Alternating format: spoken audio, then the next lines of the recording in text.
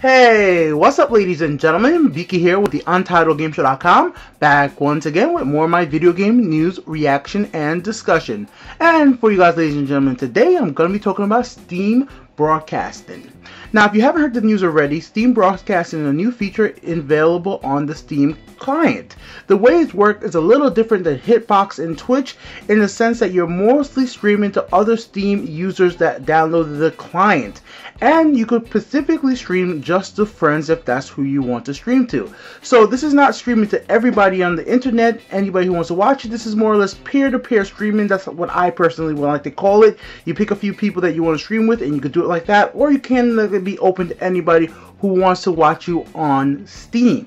I think it's an awesome idea. I think another streaming service is perfectly fine. I'm pretty sure Valve has been working on this for a few months, even maybe a year now. I'm pretty sure they didn't just think of the idea over the last 4 to 5 months since Amazon went ahead and bought Twitch. I don't think it's going to be a direct competition with Twitch, but it definitely is going to hurt Twitch a little bit for the smaller streamers who really don't want to actually stream to everybody, who might as well just want to show it to a few of their friends. I definitely know the situation happens.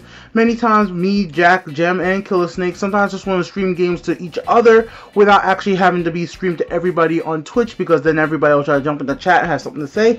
We just want to show each other parts of the game, and I think this little new feature with Steam Broadcast is a definite plus for Steam. Obviously, Twitch is a little worried because they've already released a statement saying that, oh, they love Twitch, they work with they love Steam, they love Valve, they love what they do, and they've worked with them in the past, and they don't see that it's going to be a direct competition with them, and they're just embracing the fact that more people are getting into the streaming game is a good thing, and that shows that these companies want to actually streaming is a viable market for, like, you know, companies to be in. That's basically what Twitch's response were. Not word for word. I can read the whole press release Twitch had to respond, but because of the fact that they actually released a press release responding to this news from Valve, it shows the fact that, yeah, even if they don't think it's a big competition, because it's not where basically they're going to be trying to run ads on this. Valve is not going to be running ads on these streams or anything like that. It's more like I said before, it's going to be like, yo, I can stream to you, or you can stream to me, or I can stream to anybody else who has a Steam client, and this most likely won't be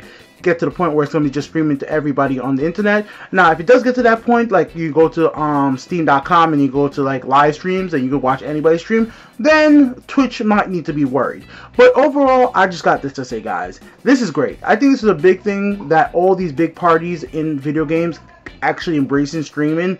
I mean, Sony has done it, integrated with their UI. Microsoft is integrated with their console as well. Even many iOS games have integrated it with their system as well, so they actually stream right to Twitch.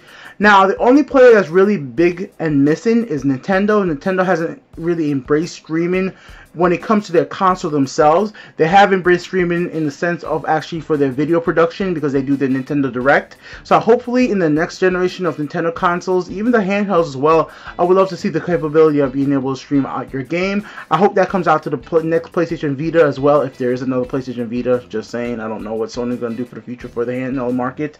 I do know Sony's going to embrace PlayStation a lot more in the coming future, because that is part of their brand that's actually working. So hopefully Nintendo jumps onto the bandwagon. I know they would have the ability to do it, and I would love to see some more Mario Kart, Smash Bros. Stream, but directly from the console for people who do not want to have to go ahead and set up everything outside and have a capture card, which would be absolutely awesome. Alright guys, so nice work on Valve to add this feature into the Steam client, and I can't wait to see what you guys out there stream. Alright guys, till then, peace out.